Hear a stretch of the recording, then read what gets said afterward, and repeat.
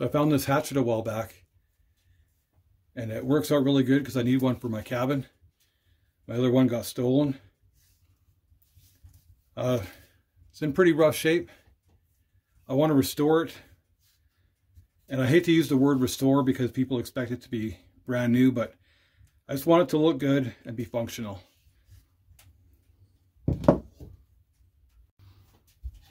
So before I start working on this head, I'm going to mark out the handle. The handle probably takes the longest out of everything.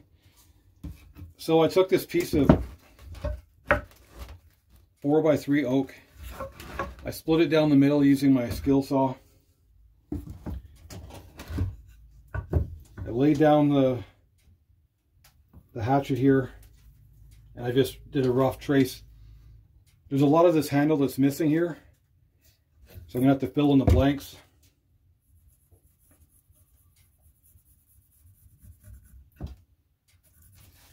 You can see that the swell on the bottom broke off, so I'm going to add that.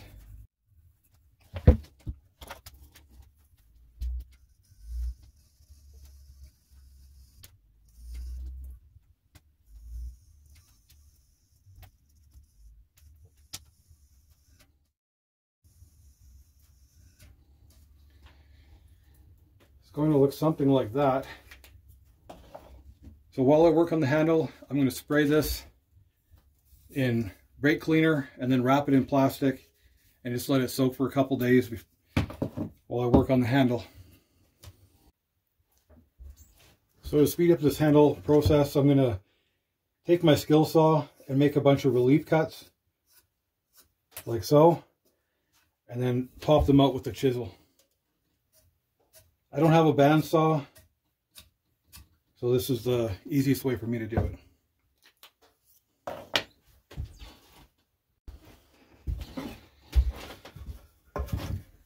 So I made all my relief cuts. I did what I could with the skill saw and then finished it off with a handsaw. So now what I'm going to do is take my chisel and just pop out all these pieces here just to speed things up.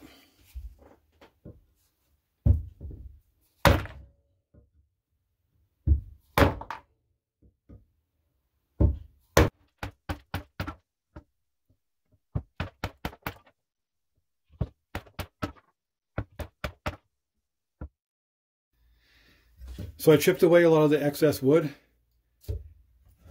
On this part right here where the swell is, I actually broke a chunk off, so I have to glue it back on. And it's pretty easy to do that. So if you ever do break off your swell, you can just glue it back on. So I'm going to let this sit overnight, and then I'll work on it again tomorrow.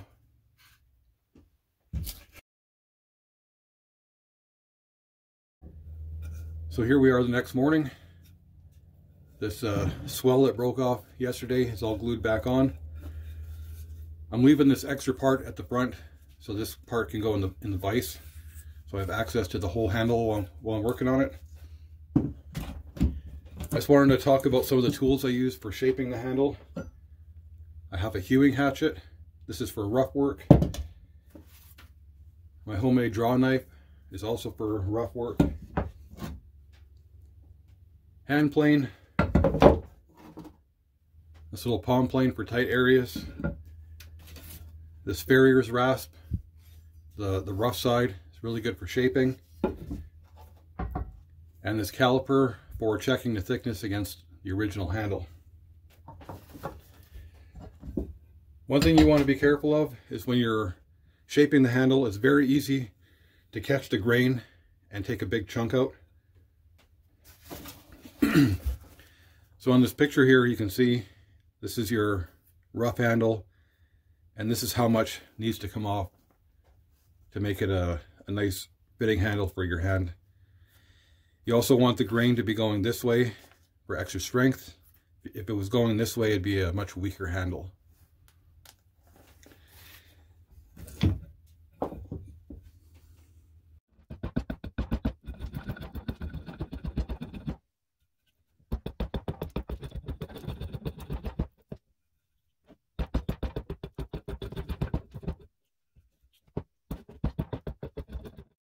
So I've been chipping away at this for about 10 minutes with my hewing hatchet. You could actually do the entire handle with this if you're, if that's all you had. But it's very important to make those score marks first. It kind of sets your depth. So as you're chipping away, those pieces break off.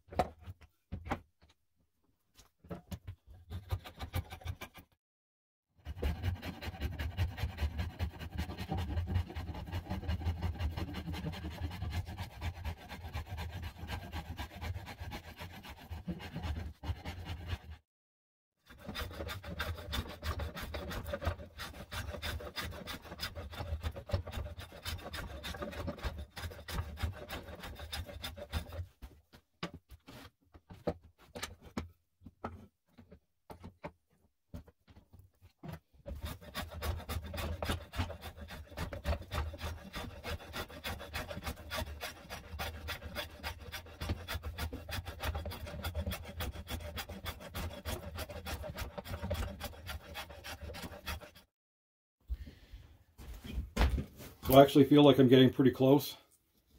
So I went and grabbed the original handle.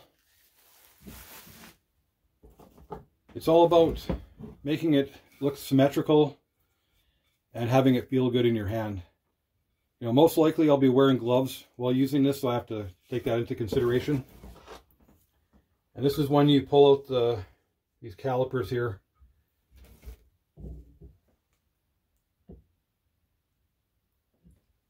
Still got a ways to go yet.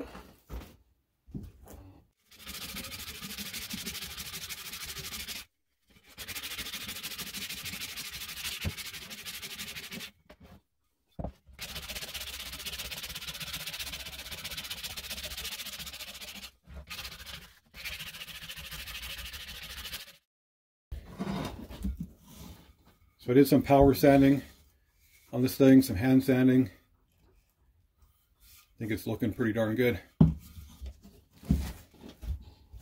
So I think what I'm going to do now is go outside and just take my sander and very gently take off some of this rust. I want to make sure that I don't heat this up and ruin the temper on this. So I'm going to try to stay away from this part. So I took this outside, gave it a quick sanding, and it didn't even feel warm to the touch at all. So that's what you want. You don't want to heat this up. I see it's a 1.5 pound axe. You can see the branding on it. It's made in China. It's got this diamond brand on it. I don't really care what kind of axe it is either. It's just for around the cabin.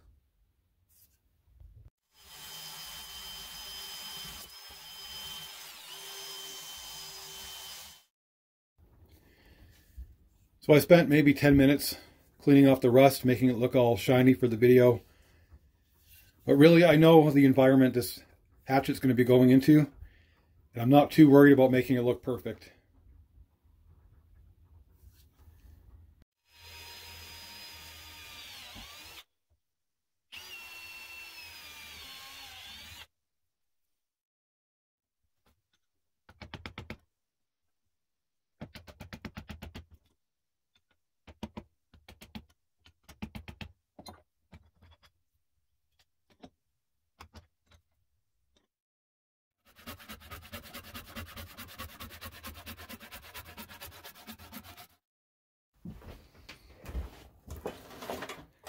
Now the fun part is trying to fit this handle.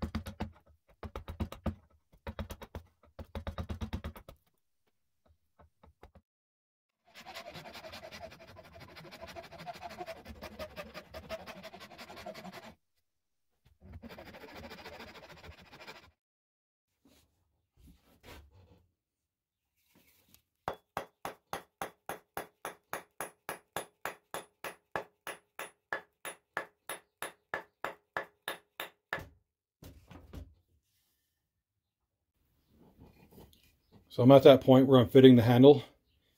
This is where it gets a little tricky. As I fit it on, I like to leave the rust on the inside of the head. It kind of shows me where I need to file more. So these areas where the rust is on there, I'm going to sand that down a little bit more and then try it again. You also want to look down from the back of the handle to make sure your axe head is going on straight. Because you can still fix it. You can shave off a little bit more from one side to correct the head if you have to. It's hard to do this on camera.